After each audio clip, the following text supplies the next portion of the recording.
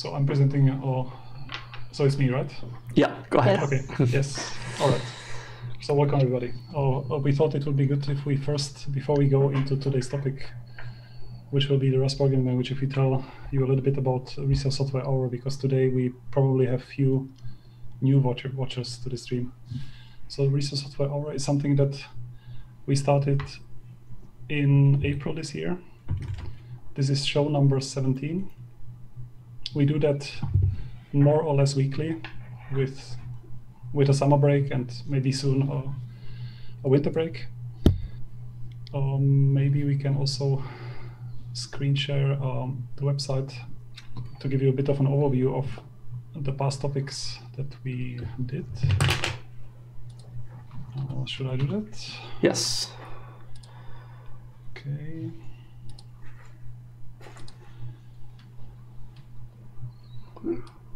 And we will also add the link to, I think it's also linked from Twitch. So here are the past 16 shows we talked about. So we have sometimes an interview, we talked about code review, about testing, packaging, how we organize projects, then reproducibility, Conda. Then we had a session about Git Annex. We talked about how we work on supercomputers. Then the last two shows were about containers and debugging. And what is the target audience, Radovan? Target audience are, I think, researchers and programmers at all levels who want to learn from each other things that maybe we didn't, that nobody taught us in our formal courses, so that we exchange tricks and tips and solutions, and we ask each other questions. Yeah. So that's how do you see it? Yes, I agree. Yeah. We also use this as a, so the goal was to go onto Twitch was to try out this medium, reach more people, maybe in a better way. Also, we record these sessions so they are available. We use this HackMD for questions and answers and comments, and it's linked from Twitch. And please also use it to ask us questions. Please also use it to answer questions of others. I should also say that today is a little bit unusual time, because normally up to now we have been doing this in the evenings, and I think we will continue. So we started Tuesday evening, Central European time. Normally now we use Thursday evenings, Central European time. Today is different because we wanted to combine this with the online get-together of Nordic research software engineers. So that's why this is on a different day today and a different time today. Yeah, so should we begin about Rust? So what's Rust? And why is it called Rust anyway? Yeah, first question. Yeah, I don't know why this is called Rust. But I can say that sometimes with Rust you also see this the little crab animal Yes. emoji, so that you see often. And people writing Rust and who like Rust are then Rustaceans. Like, I don't know if I pronounce it correctly, but like crustaceans. I see. That's why this cute animal. I don't know where the name comes from. We can also say a little bit later about the history. I want to point, so there are at least two interesting resources. I will put it on HackMD. One interesting slide deck, which was by the person who, co-started Rust. And then one interesting YouTube talk, which talks about the history of Rust. I will put that on the HackMD, but I think we'll maybe come to the history. Should we start with the history, or we come to that later? First, we talk about why. Yeah, maybe. Yeah. Maybe, well, take your pick. So I will just copy these things over to HackMD. Yeah, what about why and then the history? So from what I've heard of Rust, it has some modern features like memory safety and type safety and things like that. So you can do basically what you would in a language like C, but safer and faster and feel better about doing it. Would you say that's a good description? I think it's a good description, but it's not the reason why I was interested in Rust. Why were you The first interested? reason was performance, because I think that probably rather than mention it first to me, then when I looked, I could see it was supposed to be very efficient. And this is probably the primary reason why I was interested. Yeah. So efficient compared to Python, high to level. R, to the high-level programming languages. Yeah. And is it similar to compiled languages if they're written well? Yes, so similar in speed, and I should dig up some data, but basically you can write code which runs as fast as C or C++ or Fortran. Yeah. And it has been also designed to do that. I mean, this is really, I think it has been designed with the goal to create a language for system tools, but with some advantages. And and we can also talk about the advantages. And the way I got into Rust coding was that I saw it flying by, like on Twitter and on the internet, but I thought it was not a language for me because it was never mentioned together with research software. It was mentioned with, okay, I thought that this is something for sysadmins, and I think it is something for people who write, I don't know, like Linux tools. But I think the problems that it's solving are problems that I think we have in research. We need speed, and we also need the safety. And not so much, maybe not so much of a problem that if something is crashing or not, but I'm definitely very concerned about memory safety and thread safety and parallelizability. So does Rust replace, like, do you think Rust will replace things like Python and R, or C, C++, and Fortran? So it takes so much time anyway to replace a language. Well, let's say not replace, but which does it substitute for? The C++ Fortran. Yeah. You think so?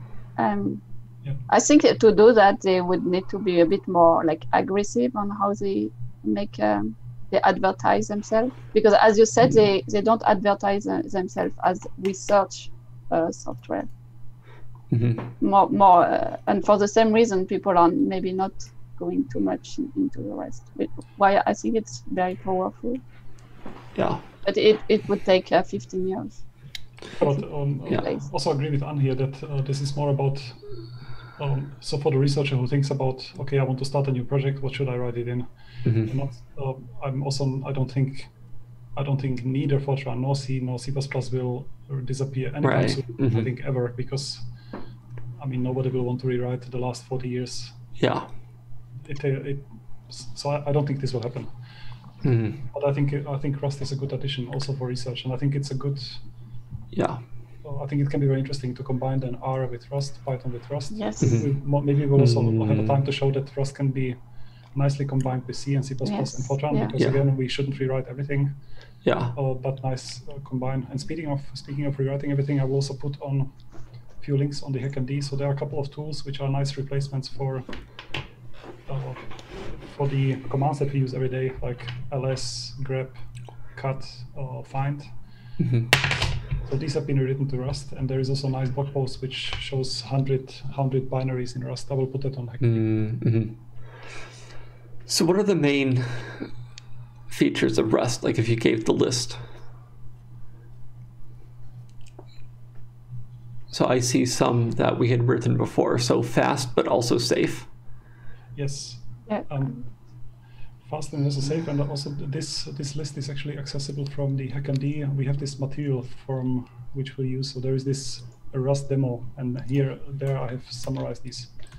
So it is fast, but also safe. Safe in terms of maybe fewer bugs, because we detect more bugs at compile time and maybe less memory bugs. We will come back to that. Zero cost abstractions, meaning that I can write high-level code which is very readable and very high level in terms of abstraction. But it will be compiled to a code that is as fast as if I wrote it really managing the memory myself. So what does that mean? That means that I think in Rust we shouldn't worry about. We should write code that is readable, and it will. But the compiler will help us to write code that is then to compile it into a fast code. So we don't have to sacrifice abstraction and clarity for speed. I think a wonderful thing about Rust is the type system. So it matches up all the types at compile time. So you cannot pass an integer into a float and not know what will happen, or integer into a bool. So for Fortran users, usually they claim that in many other programming languages are not as good for this reason. But I think Rust outperforms this. And it is really very nice. The syntax is simple. I think maybe we can show some examples. Yes, the memory safety, meaning that things like memory leaks are difficult to do. Memory corruption is difficult to do. Thread safety, meaning if I can write multi-threaded code, parallel code without worrying too much, because Rust will prevent me from doing like race conditions. I also really like that all the variables and all the functions are private by default. And if I want them to be public, I have to explicitly say so. Also, everything is immutable by default, and if I want to make it mutable, I have to explicitly say so. So this helps me writing safer code. The compiler catches most errors at compile time, which also with nice error messages, actually. Yes. Yeah, surprisingly nice error messages. No, but that's true. And maybe we can try it later. So later we can maybe introduce some errors and see how that looks. Yeah. So there's a question here. How good is the multi-dimensional array and plotting functionality, like NumPy, Matplotlib equivalents? Like, is that what Rust tries to do, or is it more low level and then add-on packages would provide that? There are packages for plotting. That's what I was trying yesterday. And they are actually, it's very good quality, and it's quite nice. I'm not sure this is how I would do it. I would probably do, like Radovan mentioned before, interfacing with Python for plotting. But they have, I think this is still in terms of libraries, it's still not widely used. So you don't have so many libraries available. So I was looking, for instance, libraries in my geoscience field. There are several, but they are not always very well maintained. And the solution can then be to interface to a library written in a different language. Yeah. Okay. So should we show how to get started? I'm interested in making a first package. Sounds good. So, should we say something about the history also? Or history. Yes. Super briefly, that this is a new language. So what is new for a language? That I think its first stable release is in 2015. Yes, so it's extremely new. Yeah. It is the newest language that I have, I think, ever used. The youngest language. It started in maybe 10 years ago, and it started around within Mozilla research. Okay. And then it grew out, and of course it's open source, and now it's used in a number of projects. But this is where it started. So is Mozilla behind it? Like, is that the driving force? I think not sure anymore. Originally, I think right now I'm also not sure. Many of the people driving the project are working or have worked at Mozilla at some time. Okay. So let's make an example. I share my screen and you can tell me what to do? Yes, we also wanted to talk about the memory model, but maybe we show it yes, maybe you can show maybe it. Yeah, better to show. Because it's something different. The memory model is something really different compared to other languages. But let's start with a hello world. Some simple example. Should we say how to install? Should we talk about it? Maybe briefly, but I guess this can also be looked up by people. Yeah. So we have followed the official installation recommendations, and I will put a link. So in this Rust demo GitHub repository, we have it in more detail. And it can be installed everywhere. So I also install it on Windows. Yeah. Do you have? I don't know if we have tried on Mac, but on Linux there is no problem. Yeah. So I guess that's the same on Mac. Yeah. What I also liked is that I could install it also on a supercomputer without asking anybody and without doing any. Yes. Yeah. Yes. I got a little bit annoyed that the official way to install was down the curl pipe to sh with some shell script which did unknown things to my home directory, but well, I could make it work anyway. So yeah, so the first thing to do, I think, let's start with cargo new and a name. So cargo new will create a new folder for you, and the name will be the name of the package, the project. So it's a project, yeah. So it works by a project. So is cargo a thing? How does cargo relate to Rust? So is it sort of all the tooling of Rust, but not actually the compilers and stuff like that? Yeah, it's all the tooling. So there is the Rust compiler, which is then Rust C. And cargo is, at least the way I look at it, is everything else. So it's the tooling. It's the tooling to create projects, to auto-format, to test, to document, to package, to run, to build. So we will see that we don't need any makefiles, nothing like that. So all that is done by cargo.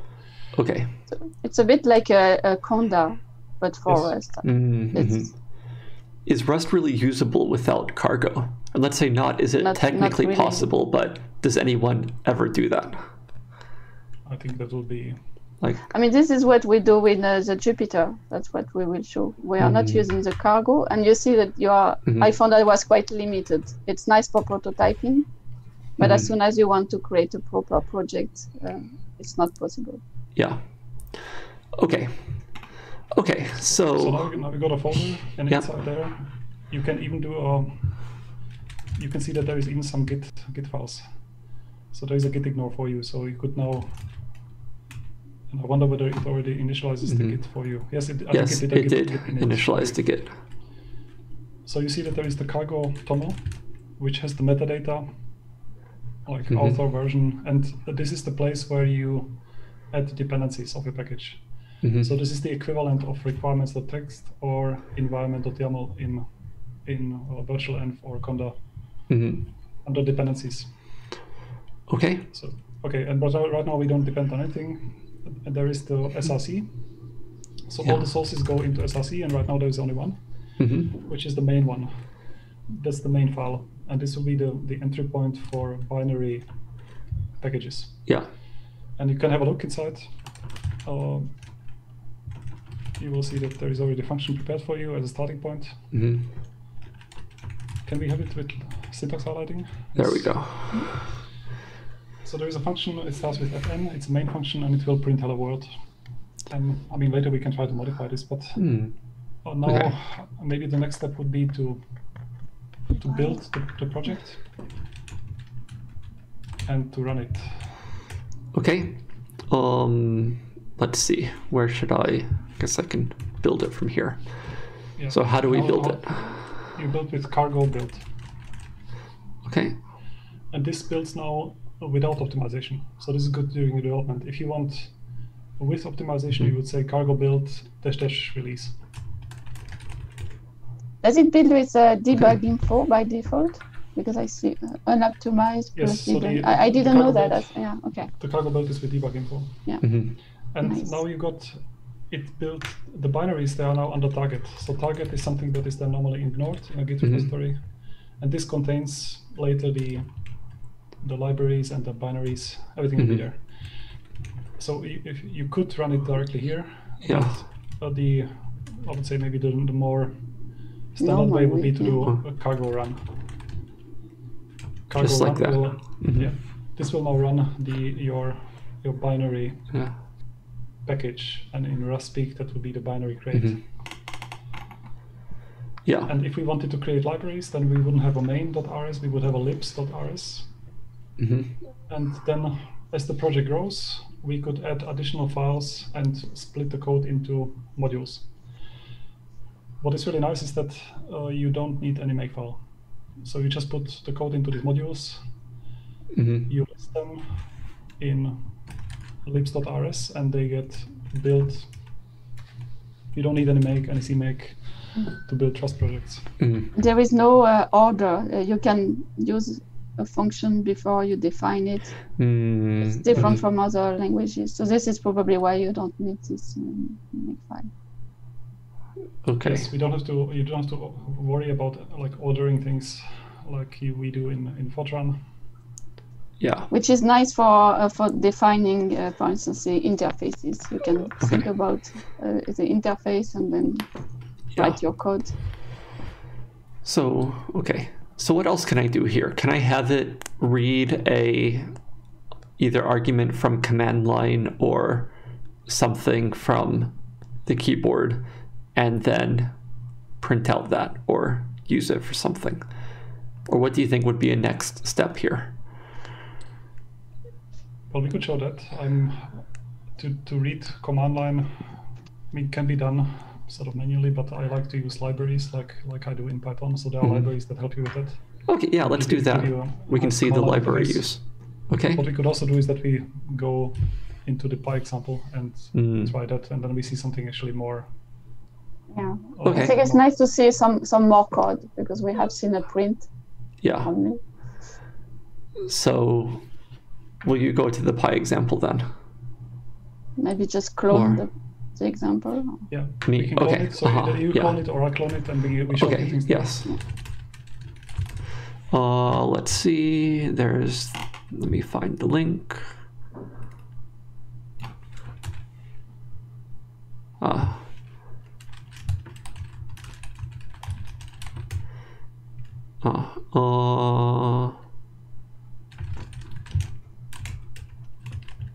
There we go. Okay. So here we are. What do we have? I see both a cargo file and then a PyProject file here. Yeah, and that's for later. So we can right now ignore all this Python stuff because that's, if I have time, I will show how to have a project that can do both, that has a Python interface, but underneath use Rust. So right now we can ignore PyProject, we can ignore requirements.txt. I think as a starting point, we only look at Rust, and the only thing that Rust looks at is the cargo toml. Yeah, and that's the first thing you look at. I mean, I don't know, but that's usually what I look at. Yeah. Okay, so let's take a look.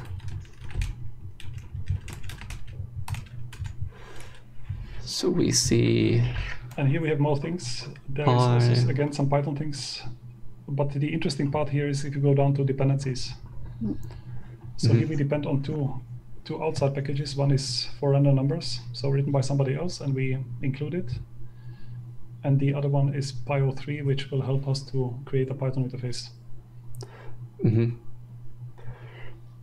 So I guess Cargo will automatically download and install these. And we will see that. So now when you do cargo build, it will start downloading these things. Okay. And it will also build the dependencies, and it will build also your project. And it will cache them. So if you then, they are somewhere on your hard drive, and then if you are there already there, then it's not rebuilding every time. So do you know where they put it? I think it depends. Let me see. I think there is a .cargo on your home. There is a .cargo, yeah, in your home. Because I was wondering if you have several projects, if every time you have to download again. I haven't checked. Yeah, so there is one per home normally, I think, at least from my computer. Okay. So this will start filling up my home directory, and yeah, you have to be careful. Is this package cache, or is this the working builds for one particular project, or what is here? So here you get all these dependencies. I think you also I think the sources are somewhere because they are compiled and they get all thrown into somewhere there, but I don't remember. It was never a problem for me. I could never fill up my disk. Yeah, I mean, it sounds like the kind of thing we should know about, because when users start getting their space, their home directory space filled up on our cluster and have no idea how it's happening, that will cause some support request for us. I think it's a bit like the Conda, when you can fill up your home. Yeah. But in here it's in the dot cargo, so user may not even be aware. Okay. I don't know if we can clean at some point. I haven't done it. Okay, so here we are. And also a question I can do, but maybe we can come back to that about scientific computing availability of libraries. Just that you don't get forgotten, we will get there. We can maybe poke a little bit more into this example first. Yeah. So, okay, we had done cargo build, right? Yes. There is also cargo check, which you can try. If you, this can be useful. This will actually not compile the binaries and libraries, but it will check whether all the tabs are matching up. And that is normally quicker. And the reason why I say that is that I often find myself developing, and actually not even building the project, not even testing the project. I'm just checking whether the types are matching up. Yeah. And then at the end of the day, I'm building it, and I'm surprised that it's working. Just by the power of type system. Yeah. Okay, we can. In this case, we cannot do cargo run because there is no binary crate. So if you go under SRC, this is an example for a library package. Okay. And under so now we have more files. So there is stuff for random numbers. There is something that computes approximate pi, and there is lib, which then and that summarizes where all the files are. So if you want, you could have a look under I don't know, random.rc/rs or pi.rs to see some more real life code. So can you explain that for people? Is it like the libraries from your project, or is it external libraries? So this is the library that is this project. So this project will be a library. The lib.rs lists all the files, and it specifies it specifies the interface of our current project. In Python, this will be a little bit equivalent to double under init, slightly equivalent to this file. Yeah. So this is random.rs. That's the external. Okay. Is it this one? Oh yeah, the top line here we import something from outside. Okay, so this is the dependency here, and then we're using these three names. It's a bit like the import. Yes. Okay. And I think the thing to point out here is if you look at the function definition, it's pub fn random point, so it's a public function because we want to be able to call it from outside this module. We also see that number of points, we always specify a type, so there is not just num points, but it's num points usize. Usize is a type. And then we return a vector of points, and a point is a structure we defined on top. So we define that a point has two floating point numbers, x and y. So everything has a type.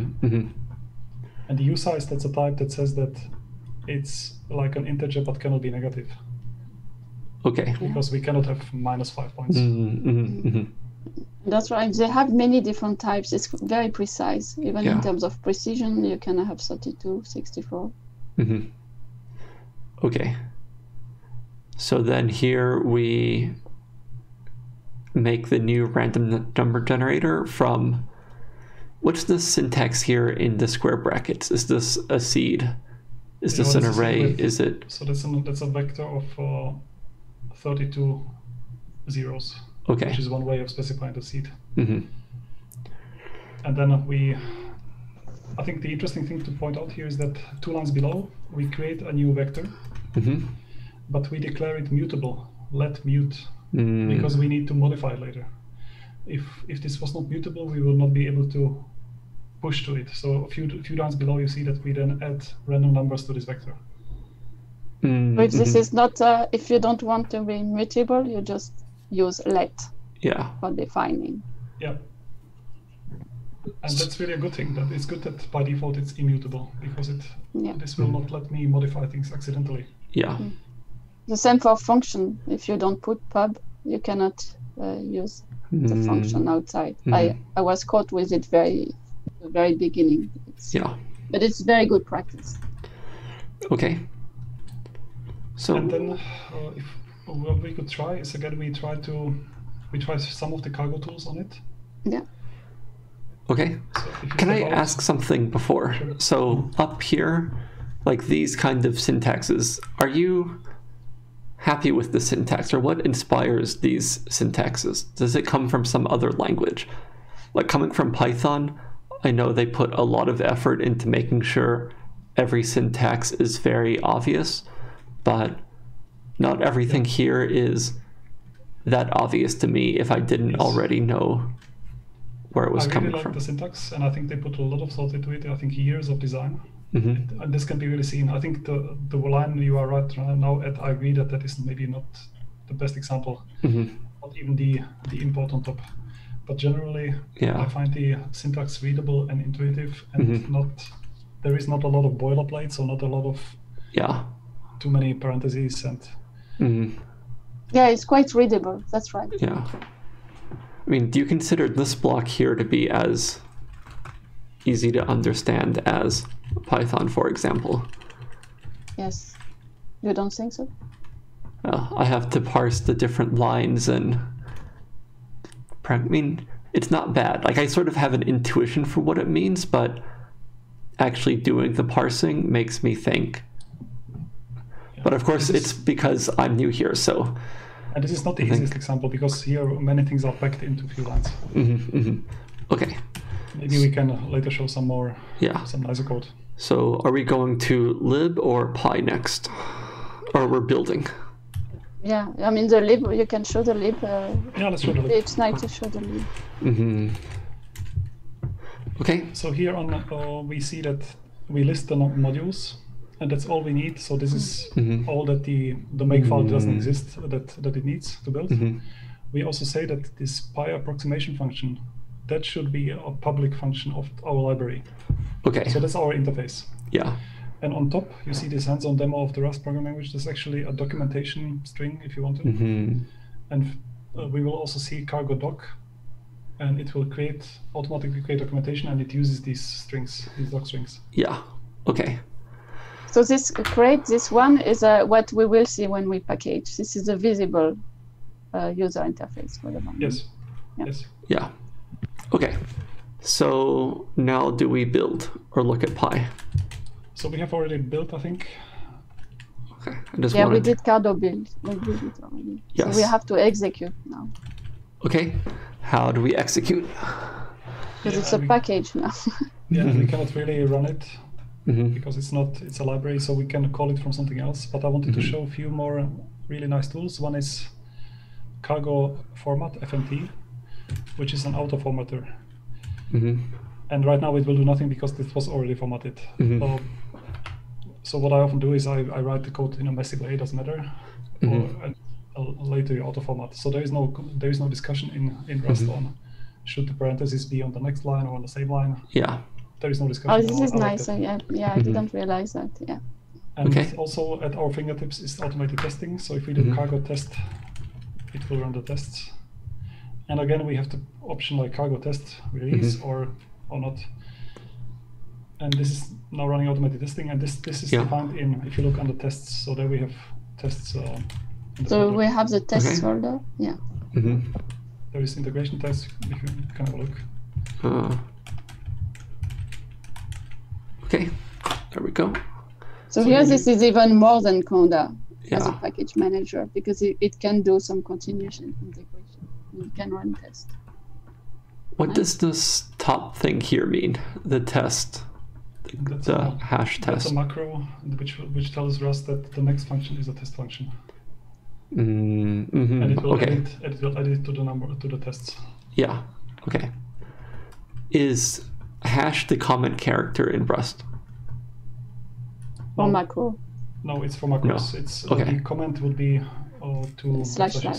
or Like forward in slashes. C++. Yeah. So it's sort of like inspired by C-ish kind of stuff. Maybe.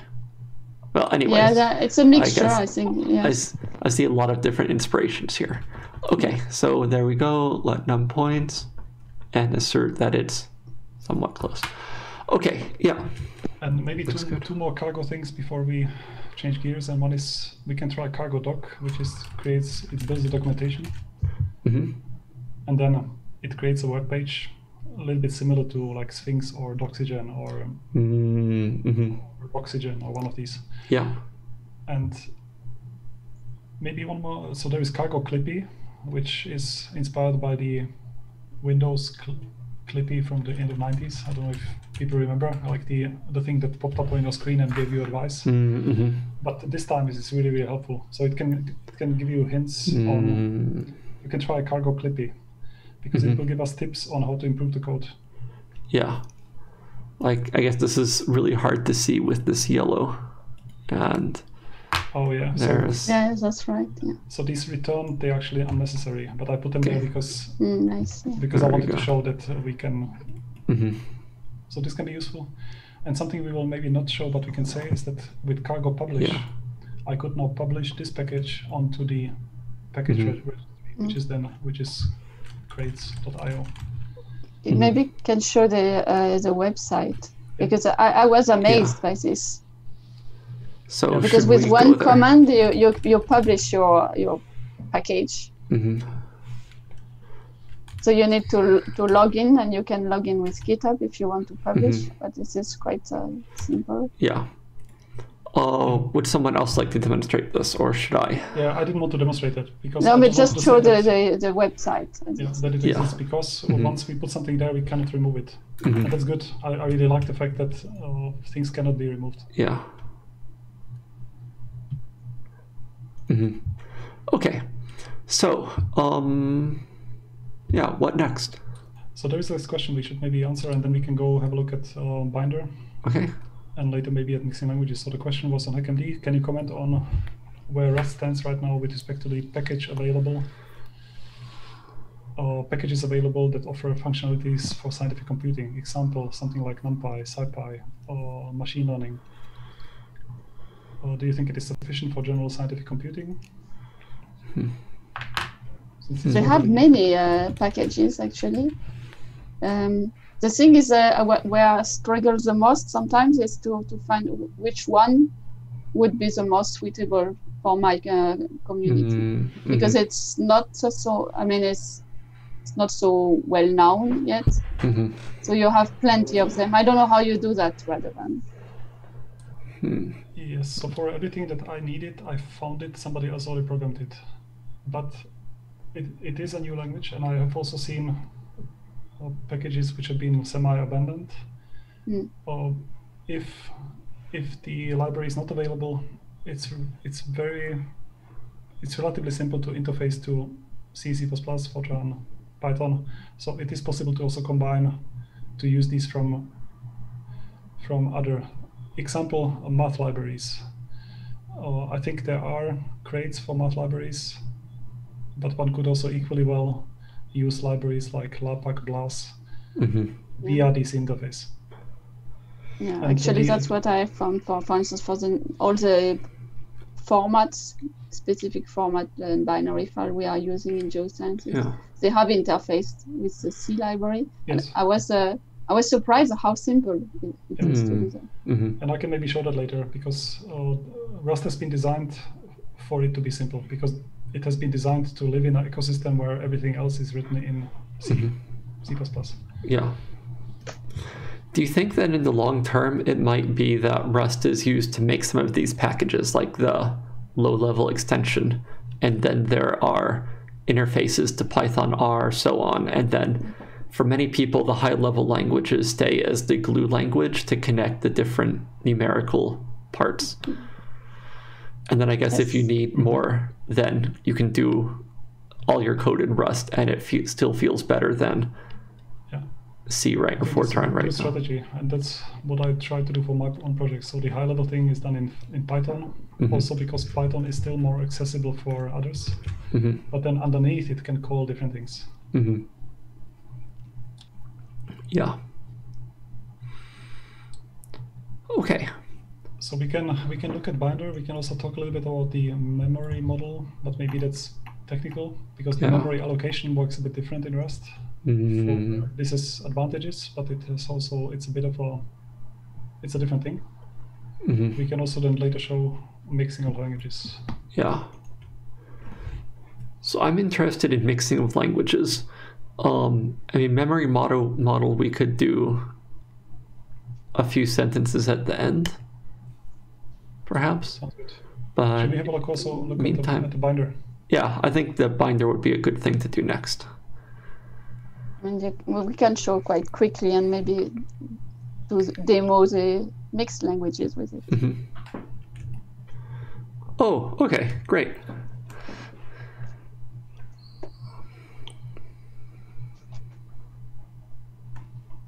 Do you want to do it? Yeah. Later? Me do binder. Or do you want to share screen? You can do it. I can do it. Okay. Yeah. Let me find the binder link.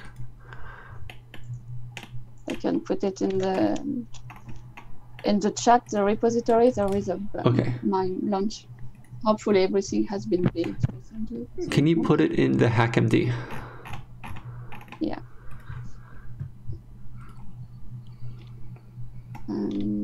Yeah, it is actually. It is at the top. Material we will use. Okay, this one. Yeah. Okay.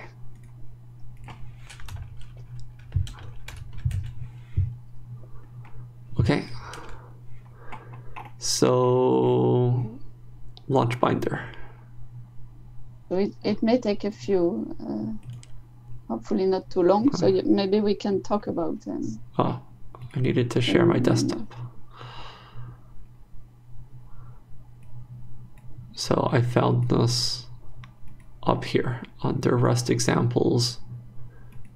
And then here there's launch binder. And that took me to here.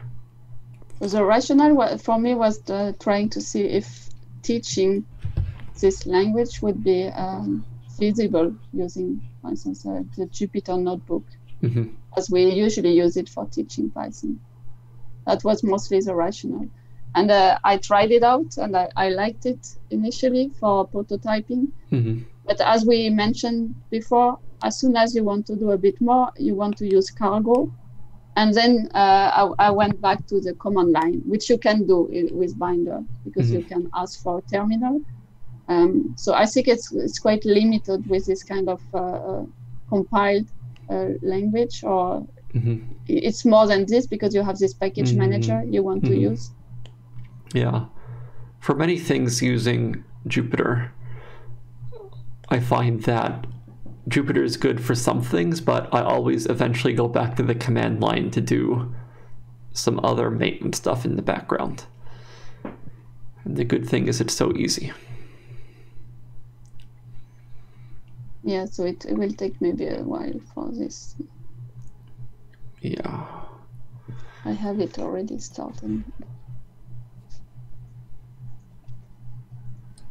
What we can also do is that while this thing is firing up, I can show this mixing with yes. Okay. Python. Yes, do that. Yes, please.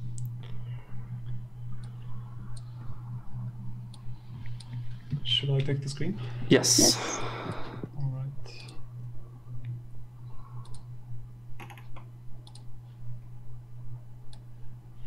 Okay. There you go. Yeah, and what I will do now is, so I'm still in the same example, the pie example. Maybe first I wanted to show you, okay, let me show you one thing. I will go into the SRC.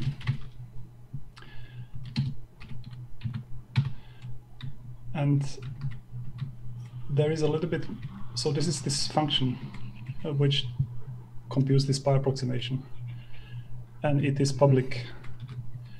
But now there are, I added very few additional things. I said that I want this to be callable from C, to have a C interface.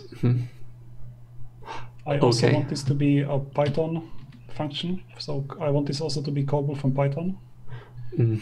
And I want to not mangle this. I don't know whether we should go into mangling, but in brief, it means that when this is compiled, use names which also understandable by other languages. This is mandatory when you do this. So languages. no mangle makes it understandable, and mangle hashes it or something. Is that the case? Yeah, it adds some other. So normally the function, normally like in Rust, it would be like this. But now I added a few things here I added also something else to create a Python module. But it's basically all I had to do. Of course, I'm importing some extra, so it's basically everything. So for the Python, what did you add? It's mostly like the version. So for Python, I added, I said, this is a function I want to be able to call. Yeah, and below you added this. I think we cannot really go into much detail. Okay, but it's mostly saying you have a, it's quite simple. It's nice. Yeah, nice. So I define a version, and I define that function is part of that module, and you give the name. Yeah. This can return like success or failure, and this will create my Python interface. Oh, that's nice. That's super simple, actually. Using this module, Pyo3, and I already have it. And now, okay, let me show you one more thing, and that I have one more dependency here, and that's Maturin. And Maturin is the equivalent of a few episodes ago we talked about Flit. Oh yeah.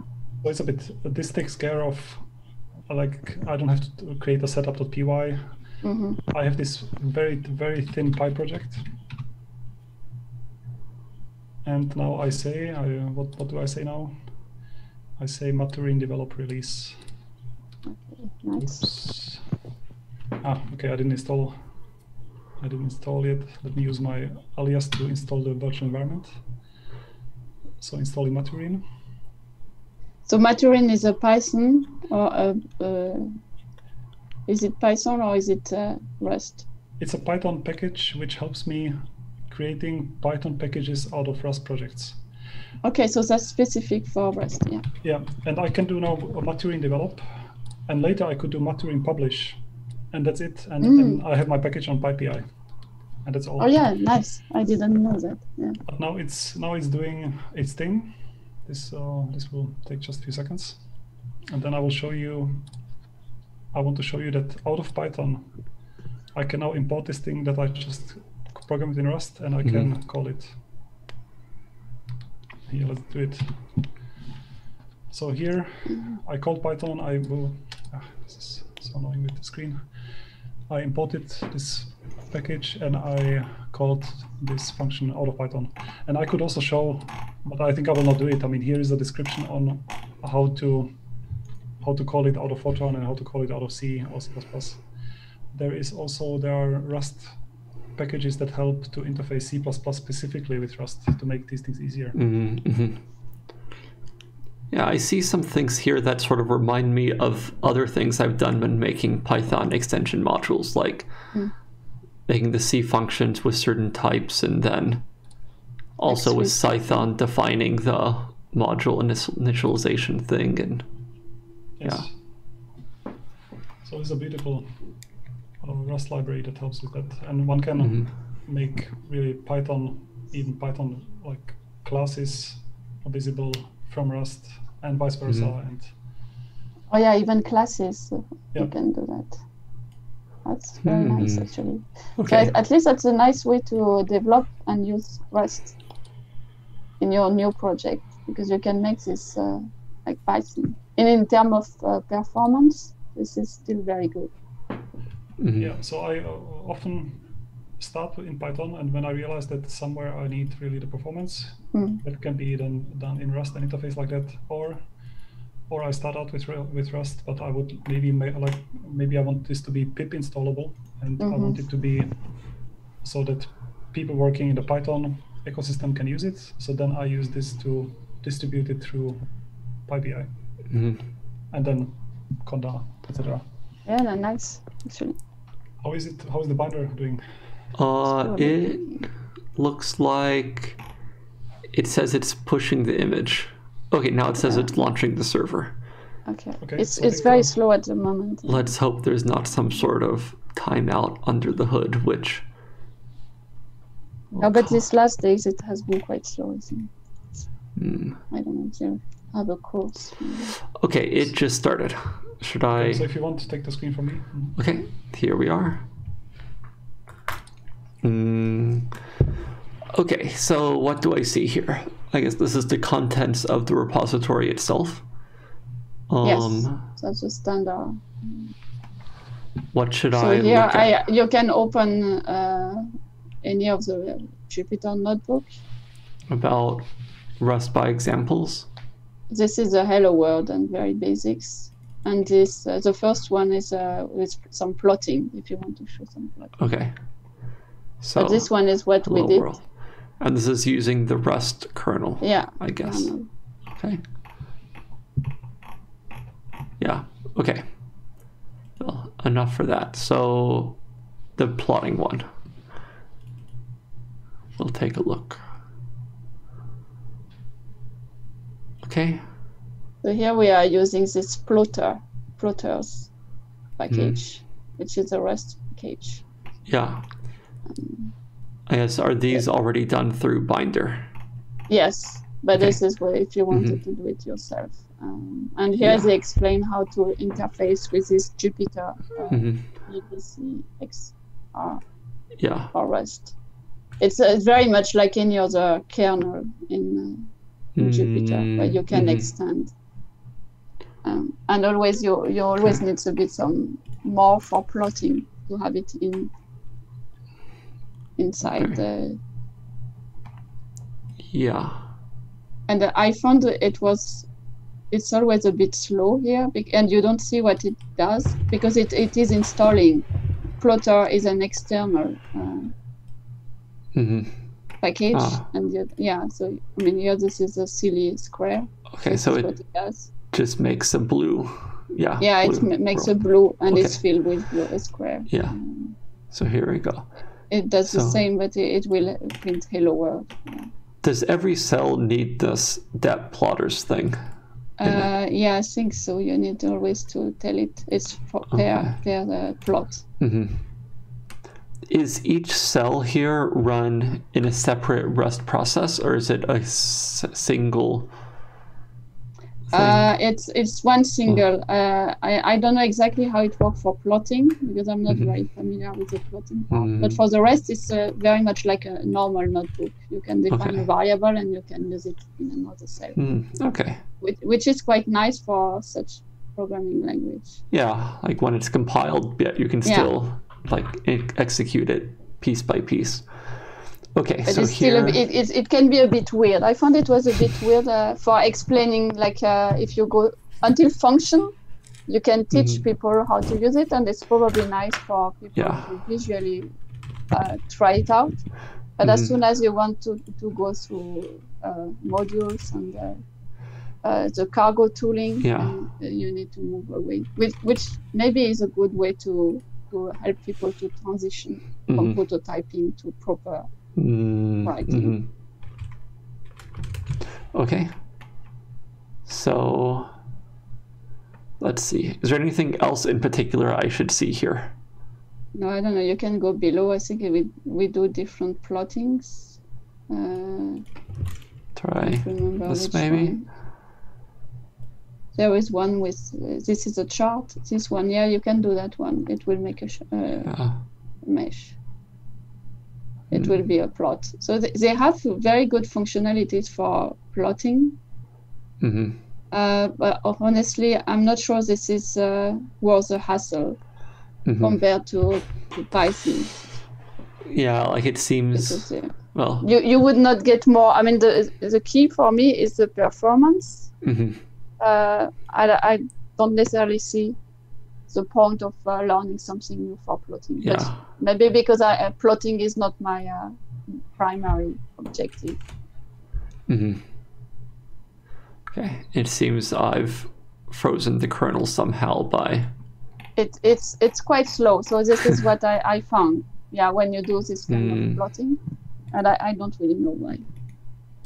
And you also mentioned that there is a way to get the command line over the binder, which was new to me. Yeah, so this I found was nice. So if when you go in the home page, you can new, and you can have this terminal. And actually, this is how I used it mostly. because here you have the cargo tooling and everything. Okay, yeah. There we go. So now I can... You can use cargo, and then you can clone, for instance, a project, and you can run it. That is amazing. I didn't know. Yeah. So this is quite nice, actually.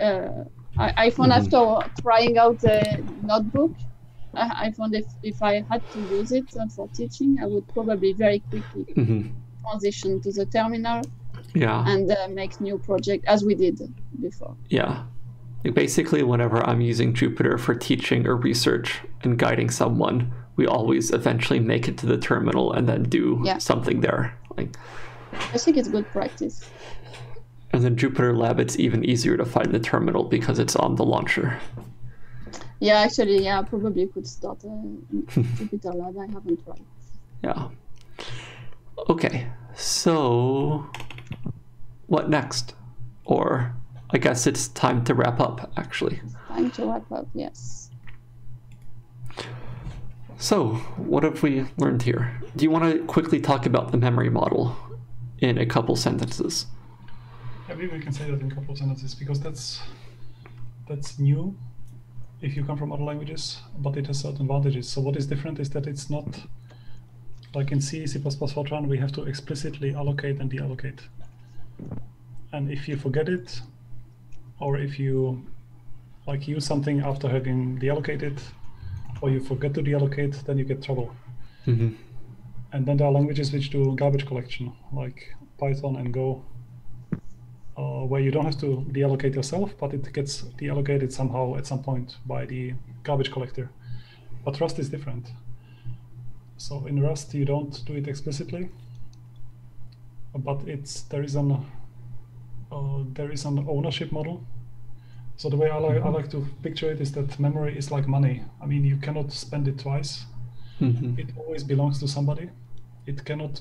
You cannot, like a memory segment cannot be owned by two variables in Rust, which also means that you cannot really get like race conditions, and you don't have to worry about like does this process read before the write before the other one reads, because there is only one owner. Yeah. How can you do things like accessing shared memory or memory mapping files or things like that?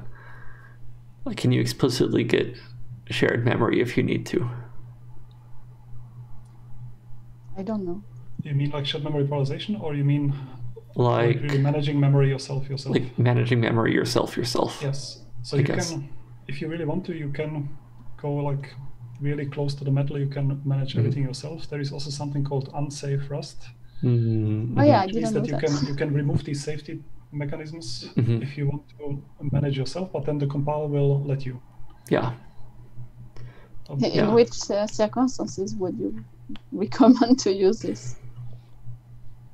So I don't do it. I think it can be it can be useful if you really know what you are doing, and I think I often don't know what I'm really doing. So I keep on the safety. Yeah. On.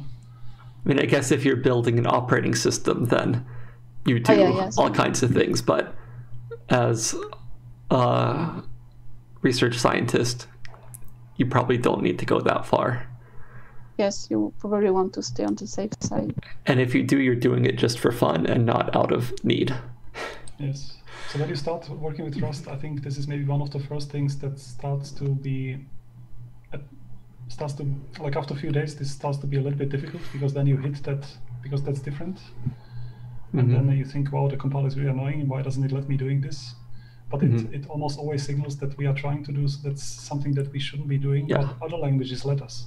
Yeah, I liked this part, because I found I was like in the Fortran world, which is very safe for this. Yeah. It's like you can't just translate a language from one to another, but you have to actually rebuild it the way it's designed to. And this way will be better overall. Yeah, it will guide you towards this safer code. Yeah. Memory safer, thread safe code. Just by the fact it is designed. Yeah. So should we Yes. wrap up now, Wrap up. or is there more? I think I've learned what I've needed to. I've seen some examples, so yeah. Will you start soon, Richard? I don't know if I had a need to. Unfortunately, I don't get that deep into this stuff anymore. But will you recommend it? Yeah, I guess so. I mean, when someone is interested in learning a new language for fun and is starting a new project, which many people don't have time to do that. Actually, I think I would recommend for research software engineers to look at it as maybe a future language. Yeah. And worthwhile. Yeah. For sure. For the community we are serving. Yeah. Okay. Well, thanks to everyone for watching. I guess next week we go back to Thursday evenings. And yes. Not sure the subject yet. Have we decided? Oh, if we have to decide a subject. I think to be confirmed, because also depends on. Yes. To be confirmed, but yeah, next Thursday evening. Yeah. Maybe with an interview. Let's see. Yeah. But suggestions welcome. So suggestions through I don't know, Twitter, through HackMD. Yeah. Twitch or whatever. Yeah. Okay. Well, thanks a lot. And thanks for watching. Bye for now. Thanks. Yeah. Okay. Bye.